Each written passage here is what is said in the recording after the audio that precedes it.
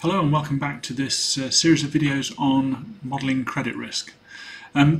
So far we've done GLMs and we've done discriminant analysis, which I think are both reasonably straightforward.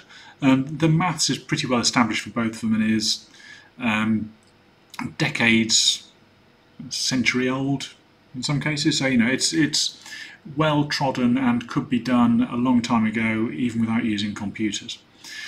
The same is not true of the stuff that we're moving on to though, which does get a little bit more complex. I'm going to start breaking these videos up a bit. And the first one I'm going to be looking at is k-nearest neighbour, which is really interesting, really useful. It's non-parametric because what it's trying to do is, rather than use something where you apply coefficients to particular information that you have, is trying to just give you a decision. But it's very interesting and widely used and useful. Just maybe takes a little bit more understanding than some of the methods that we've looked at so far. So k-nearest neighbour, the rationale behind it. What we're trying to do is we're trying to find out what a firm is like. And the theory behind it is that you can judge a firm by the firms that it resembles. And by resembles we mean is similar to in terms of various financial measures. In the context of credit risk, what you're saying is, are the closest firms solvent or insolvent? If you had firms like this, did they go bust or did they not go bust? The challenge here is, what do we mean by closest? And that's really the heart of kNN, is trying to define what closeness means. Now, if you've only got one measure that you're looking at, say profitability, it's straightforward. You just need to consider the average variable of the new firm, the average profitability of the new firm, and see, is it close to the average profitability of solvent firms or insolvent firms? And if that's all there was to it, then it'd be a very short video indeed. But it's a little bit more complicated than that because you're often looking at more than one variable. So if you do have more than one variable, how do you deal with this? What does closeness mean in that context? In 2 dimensions, there's a number of ways that you could think about it, and there's quite a few basic possibilities. One is called Manhattan distance. So if you've got, say, 3 blocks across and 2 blocks up, or more generally A across and B up, then the distance between those two is A plus B. It's named after the distance that you need to travel around Manhattan. As you know, Manhattan's built on a grid system, very tall buildings. If you want to get from one place to another, you need to walk across some streets and up some others to get to your destination. So the Manhattan distance is simply A plus B.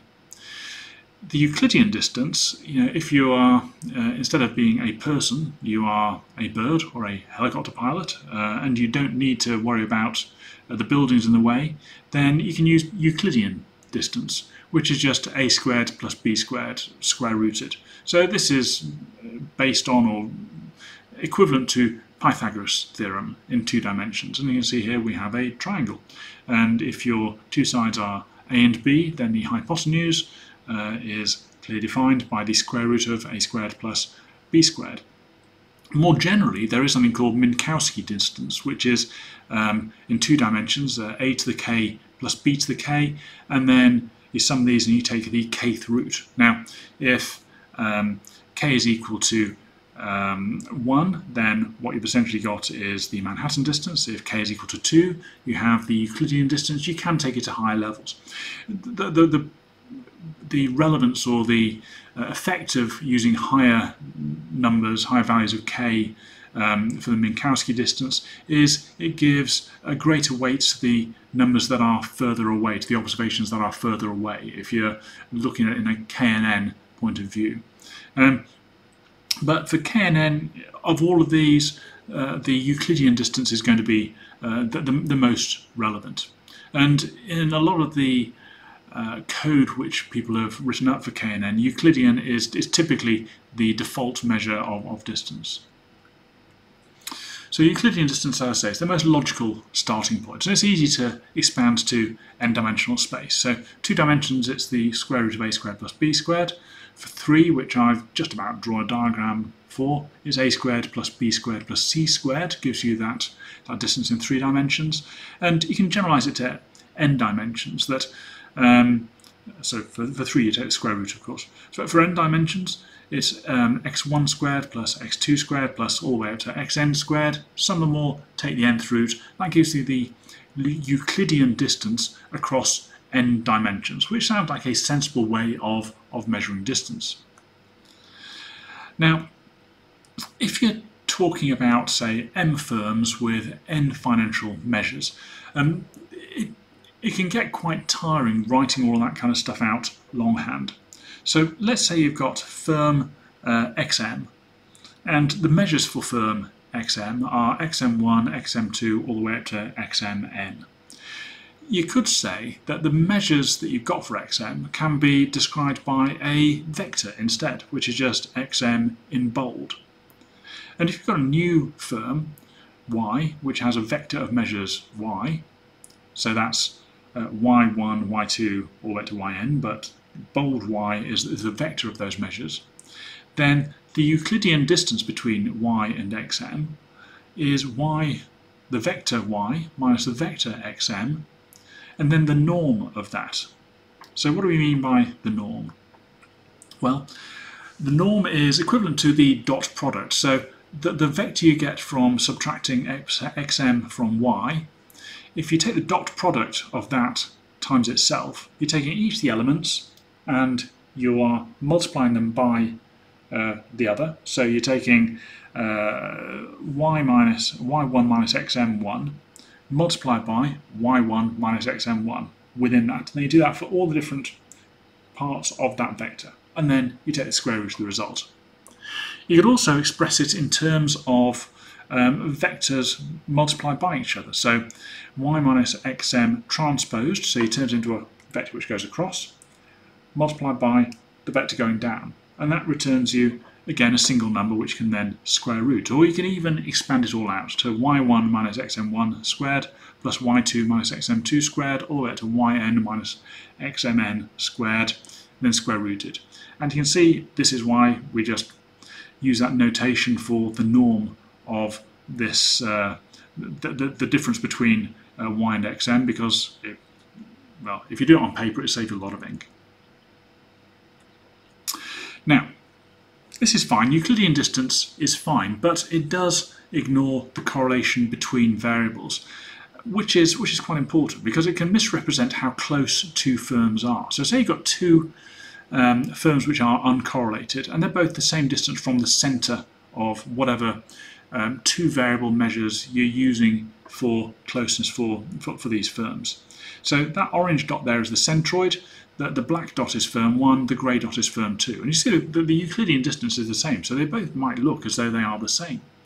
But if the measures that you're looking at for these two firms are highly correlated, it's fairly clear that although the grey dot, firm 2, is consistent with all the other firms there, the black dot really isn't. So correlation, which isn't taken into account in Euclidean distance, could result in you making the wrong decision if you are using Euclidean distance to try to describe what's going on. You've also got the fact that it fails to distinguish between the scale of the variables. So say you've got the two variable case for firm m with xm1 and xm2. If xm1 is much larger than xm2, then so for all of the different firms. So say you've got one measure where the average is 1 and another measure where the average is 100. Changes in the thing where the average measure is 100 will dominate the distance calculation. It's a bit like having a right-angled triangle where one side is much bigger than the other.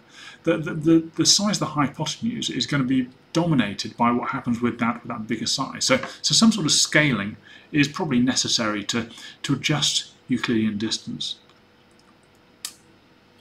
If you want to develop Euclidean distance, one thing that you could do is to try to stretch the observations that you've got. So move from something which is an elliptical distribution to a spherical distribution by scaling all the observations.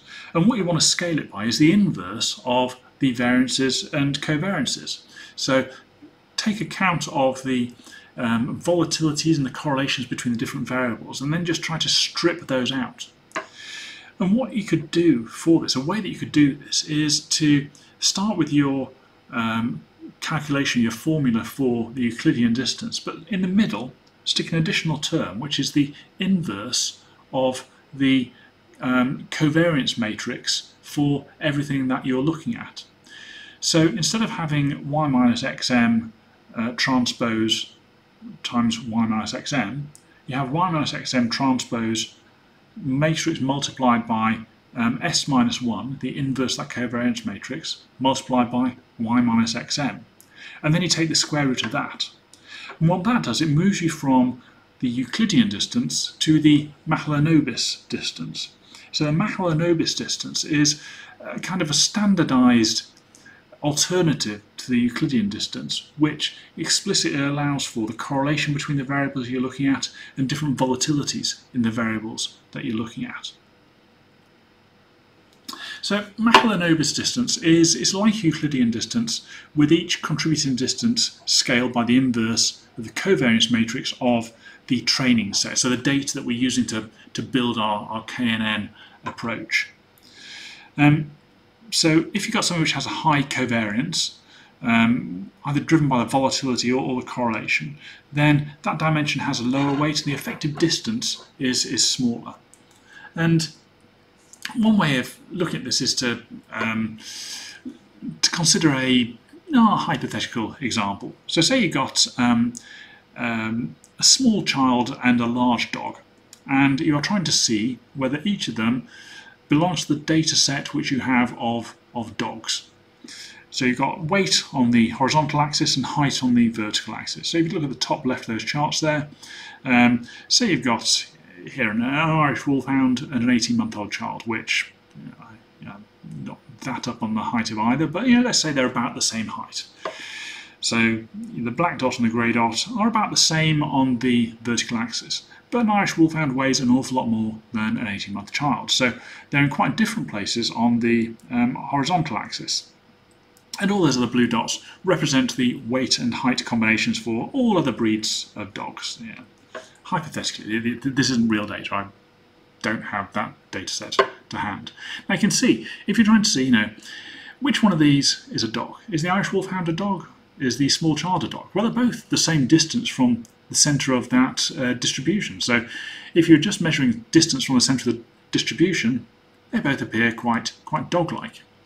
But if instead of using Euclidean distance, which is what the top left chart does, you use Mahalanobis distance, well, you then find that the small child is quite a long way from the centre of that distribution, whereas the Irish Wolfhound is still relatively closer. And what I've done there, I've calculated the Mahalanobis distance there by looking at the inverse of the covariance matrix and plugging that into the middle of that Euclidean distance formula. And then I've worked out what the implications of using the Mahalanobis distance would be on those coordinates. So you can see what I've essentially done is I've taken that fairly narrow set of data there, that elliptical set of data, and I've turned it from being elliptical to spherical, stretching it out. And you can see that what that does is it pulls the data for the Irish Wolfhound closer to the centre of that distribution, and it stretches the data for the child way out. And it makes it very clear that an Irish Wolfhound is a dog and an 18-month-old child is not a dog. So this is why Mahalanobis distance is a much more useful approach, I believe, when you're looking at kNN rather than using the Euclidean distance, because one thing you're certain of when you're doing kNN in terms of credit modelling is a lot of the stuff that you're looking at is going to be pretty highly correlated. So it is quite important to take that into account. So I'm going to leave it there for now. That gives us the basis of everything that we're going to be doing around kNN, and gives us a good insight into a lot of the considerations that we need to have when we're deciding how we are measuring distance. Because measuring distance is what's really fundamental in k-nearest neighbour approach. So that should give us a good grounding for everything which is going to come after this.